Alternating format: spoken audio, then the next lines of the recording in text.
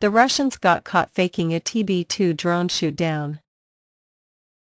As Russia's wider war in Ukraine enters its third month, Ukraine's small force of Turkish-made TB-2 armed drones continue to pluck at Russian forces in eastern and southern Ukraine. The 1,400-pound, propeller-driven unmanned aerial vehicles, armed with 14-pound laser-guided missiles, have targeted air defenses, artillery batteries, supply convoys and command posts. There's even some evidence the drones, operated via satellite by controllers on the ground, have slipped across the Russia-Ukraine border to strike logistical infrastructure inside Russia. It makes sense that the multi-million TB-2 has become a symbol of Ukrainian resistance.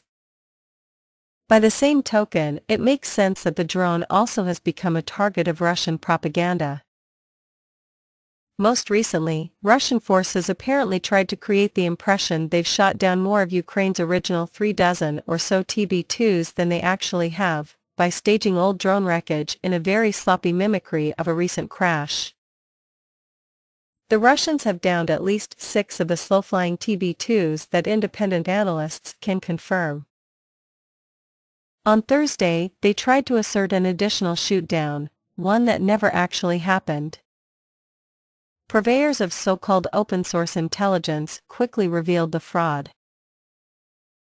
It started with a post on social media depicting a shattered Ukrainian Navy TB-2, with the tail number T-187, lying in the mud in a hamlet purportedly in Kherson Oblast, the main battleground in southern Ukraine.